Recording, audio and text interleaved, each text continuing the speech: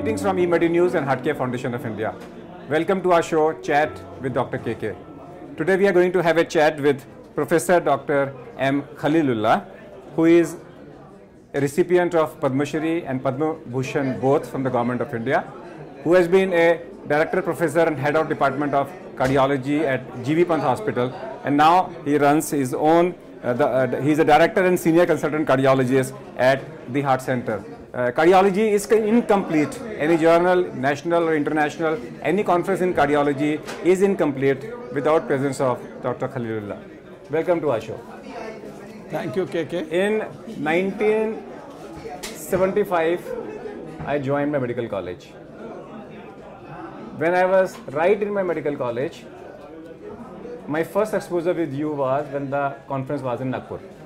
Right. And at that time, one of our cardiologists, we lost him while he was attending the conference. And at that time, I saw your charisma. I came back to Delhi.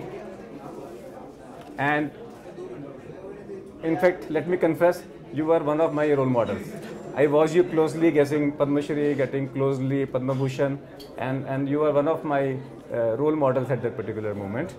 And I saw you not only in the field of cardiology as a whole, but specifically in the field of electrophysiology. I mean, I can say you are the pioneer in introducing that in the field. Just give me the history of electrophysiology in the country. You know, KK, the area of electrocardiology and arrhythmia was my passion right from the days I was a student in Nagpur Medical College doing my MD in medicine. I was given a topic of presentation by Professor Jane Berry, who is the professor and head of medicine in Nagpur Medical College on cardiac arrhythmias. I went through 2 large volumes of books by Cards and Pick, in which the genesis and the diagnosis of cardiac arrhythmias was discussed. And we used to have a kind of a weekly get-together of friends on a bunch of oranges and groundnut to see hundreds of ECGs together. There's a passion to learn electrocardiology. And when I was there, we used to have sometimes very fierce discussion amongst ourselves whether this is a VT or SVT. And because the treatment of the 2 conditions was entirely different. So we were feeling very helpless because I didn't have any approach to get into the heart that time because there was nothing available that time. So what I did was I developed a small device with my own funny ideas in my mind. I took a rice tube, put a wire through that, took it out and put the other end inside the rice tube again and marked it E25, E35 and E45, put through the mouth into the esophagus and record the potentials of the left atrium and the left ventricle from inside very close to the heart. That is esophageal ECG. So one could differentiate between a VT and SVT. If you got a PVA before the QRS complex which is wide, is SVT. If there is AV dissociation, it's a VT. So why it disappeared? Why it did not become like an established practice? Yeah, I'm telling you. So when I did that, I proved some of my classmates that they were wrong and I was correct, you know. And the pleasure out of it was so enormous. So I came to AIMS from Nagpur in 1966. I joined the institute as a DM student. And the same thing happened to a case which was diagnosed as VT there. And in the night I was posted. A young man who has no heart disease, coming with a wide QRS tachycardia, unlikely to be VT, you know. So I put the rice tube inside, got the record done. It was a PVA before coming each QRS complex. So next morning when the chief came on the round, he said, I know the case of VT. I said, I beg your pardon, sir, this is not a VT, it's a SVT. I said, what makes you say that? I showed the record. And he was amazed how a boy from Nagpur came all the way to AIMS and completely changed the diagnosis. And finally, when I was treating him, I was giving IV digoxin, which would kill a patient with VT and terminate SVT. So that was the passion to learn electrocardiology, you know. But once we had done with that... Let me go back. In a rice tube, which wire you put? Oh, it was a ordinary wire, you know. The electrical wire. Electrical wire, because you only have to pick up the signals from the esophagus. which is atrium is just no, when the wire is inside the rice tube, how will it pick up the signals? Because it is in touch with the esophagus, you know. Okay. Yes. The rise tube will be in touch with The the rise tube will esophagus. touch with it. And the wire is on the surface of the Okay, on the surface you just slide it down. No, I put it inside, took it out, again put it inside. So only a centimeter was outside. Okay. And the other end was connected to the V electrode. Okay. So pick up the esophageal lead. That's understood. You know, that's I did, you know. So I was thinking as to what more has to be done. Dr. Melvin Scheinman came from California. He was visiting Delhi for a day's stay and round in the GB Pant Hospital, where Dr. Padmavi, the director, and I was, I think, assistant professor in cardiology. So I was supposed to meet him and conduct him to the hospital. He had brought a patch cord through which one could do his bundle recording. His bundle is the potential between the atrium and the ventricle and shows the difference between the supra-His, infra-His, or the block is above the His bundle or below the His bundle. Absolutely. And that makes between benign and malignant block. So he had come with a patch cord, so I thought I'll open it up. So I opened that up and I found that there were three prongs. The two wires had to be put on the two ends and a ground electrode. When I opened it, I found both the wires were soldered to only one pole. I realized this is wrong. So you won't believe I went to Chandni Chowk. I bought the same toggle, again the same kind of 3-pole wire, and I wired it correctly. By the time I developed my own pacemaker, so I knew how to go about soldering and all. So I did 3 prongs, the 2 ends of the 3-core wire on the 2 ends, and 1 ground electrode. So when we came in the cath lab, Dr. Melvin Scheinman, I asked him, would like to see this patch cord? He opened up and said, my God, we can't do it because this is wrongly wired. I said, no sir, I've got a rightly wired wire with you. So we did the first His bundle, 7th of March 1975. There were you joined medical college. Absolutely. And the first case was done by him, the second case I did. That's how the electrophysiology started in India. And then we started doing incomplete heart block, sinus dysfunction, differentiating between supraventricular tachycardia and ventricular tachycardia. And all this went on for several years, you know. The EP started all over. People used to come and training for GB Pant Hospital. Then in 1984, I had gone to the United States on 2.5 months visiting professorship. When I saw 3 centers where the EP work was done, and they were ablating the AV node for supraventricular tachycardia. I came back in 84 June, I did the first ablation. Using improvised system, we use a DC shock to put inside on a catheter between the His bundle, between the tricuspid valve, near the tricuspid valve, that's near the His bundle, and give a shock 200 joules, AV node is abolished, re-entry into the AV node is completely gone. So that was the first ablation in 1984. That started the treatment of heart diseases by intervention technique. First intervention, I must say, was this. Then we did ablation of several patients with Wolff-Parkinson-White syndrome, AV nodal re-entry tachycardia, etc. That went on for several years. Then after that, I started doing surgery of the Wolff-Parkinson-White syndrome. So we did do open heart surgery. On the surface of the heart, we used to map it out by handheld electrode. One of the reference electrode, the second electrode is to go on the surface of the heart, is to mark out the timing and find out the earliest point of activation in the ventricle, and there we used to give incision and ablate the accessory pathway and re-entry is abolished.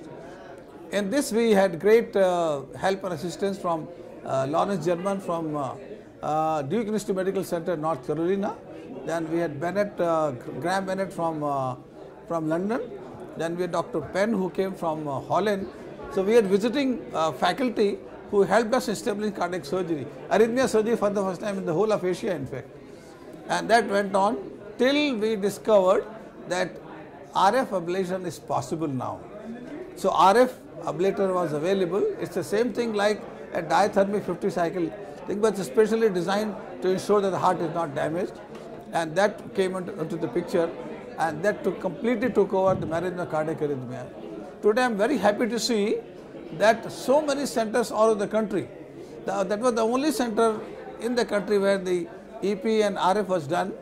Several people came for training to this center, and keeping the same thing in mind, I designed an arrhythmia center there, the only hospital which had this arrhythmia center in GB Pant Hospital. And then now I see at least 25-30 centers all over the country where the EP is being done regularly. And some of the young generation done so well, I feel proud of each one of them, and it makes our country proud. So that we have now method of correcting cardiac arrhythmias, some very potentially lethal arrhythmias leading to sudden cardiac death. We could also now diagnose between the benign and malignant heart blocks.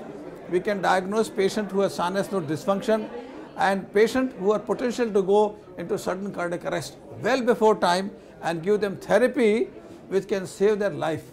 And the advantage of this kind of treatment is RF ablation is in about 95 to 97%. This is complete cure. It's complete cure for life. No drug is required. The patient back to normal activity, normal life, unlike recurrence in many other conditions. So from history, let's come back to academic. Let's just enumerate the conditions where a family physician or a physician should refer it to a electrophysiologist, a EP person. The one is, you said, is a patient with blocks. Yes. So which patient with blocks should be referred? I tell you, any patient who comes with syncopal attack. Syncopal. So one is syncope, needs an evaluation. He needs an evaluation. You should see the sinus node function.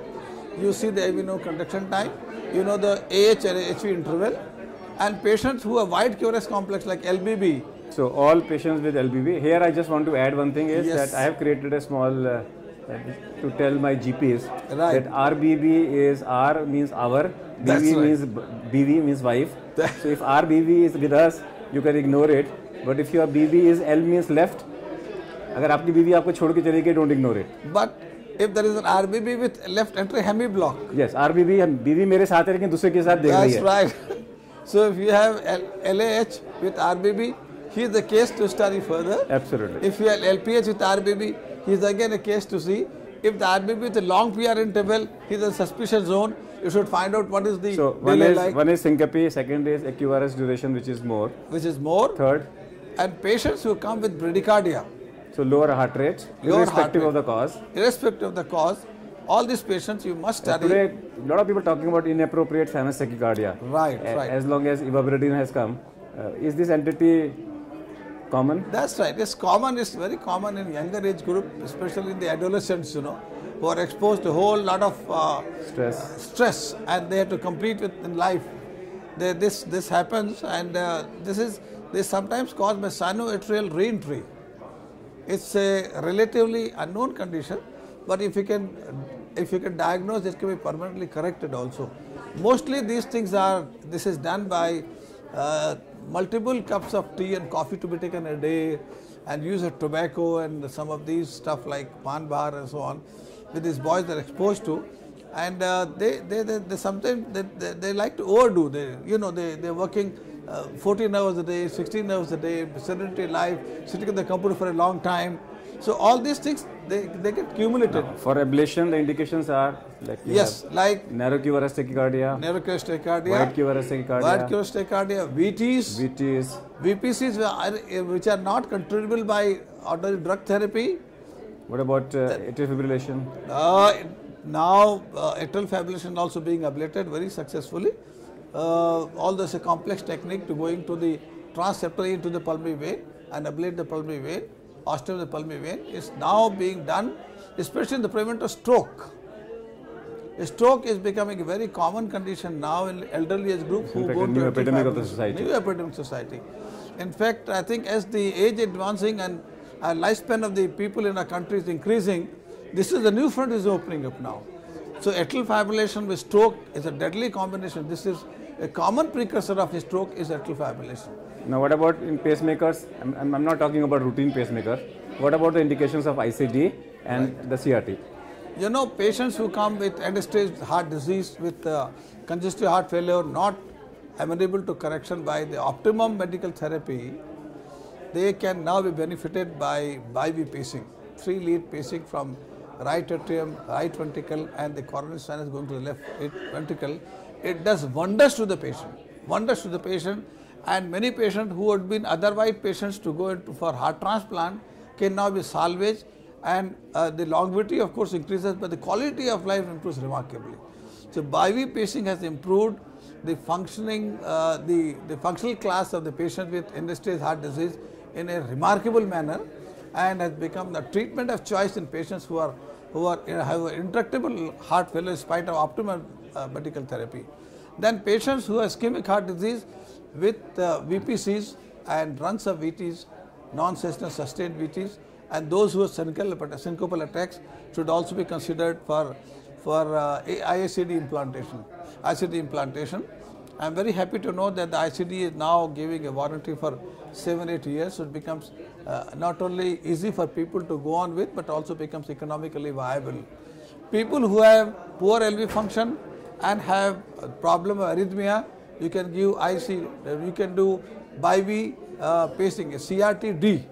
So you do bi-V pacing along with the AICD combination, combo device, which is life-saving in many patients. Away from academics, what are your hobbies? Hobbies are gardening. Gardening is my great hobby. I have about 2,000 pots in my house. 2,000 pots? 2,000 pots in my house. They're all full of seasonals, roses, rare plants, magnolia and whatnot, you know. That's my hobby. I have nurtured it for a long time. In fact, I inherited from my mother, you know. So if you would not have been a doctor, what you would have become? Oh, I would have been a trade in gardening? I don't know. I don't know if I did trade in gardening, but I would have loved nature. Loved nature. Loved nature. Certainly, yes. If the Prime Minister of India calls you and makes you a health minister for a day, what policy change you will bring?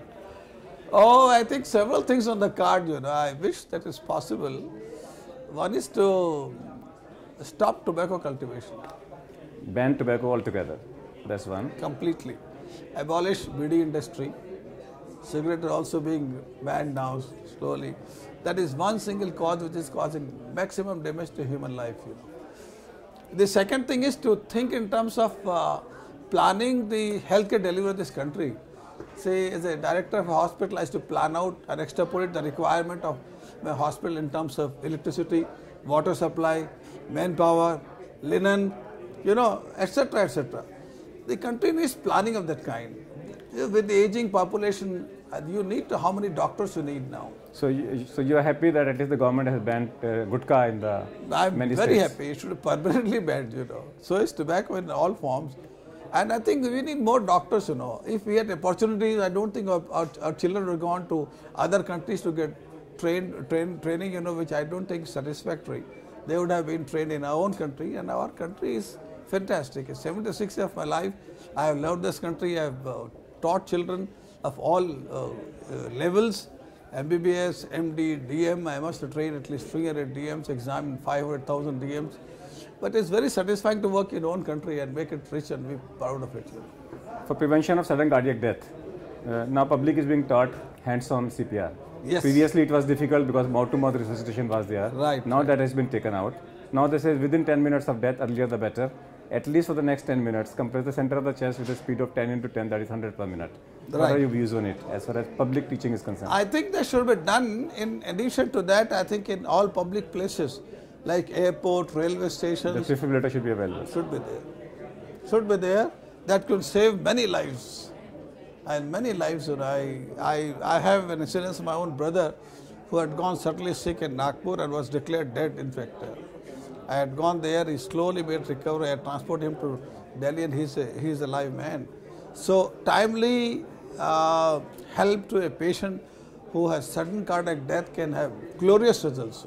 Glorious results. It needs magic. It needs magic touch of a quick and supportive team, you know. So I think that is what is indicated, and you'll save many lives, many lives. So what Dr. Khalilullah feels is that if he is made the health minister for a day, he'll make sure that tobacco is banned from the country altogether. We wish all the luck to him and see, hopefully our politicians are listening to him. Let's thank our guest, Dr. Khalilullah, for being with us. Thank you. That's all for today. We'll come back with one more show. Till that, goodbye. Thank you. Thank you very much. Thank you.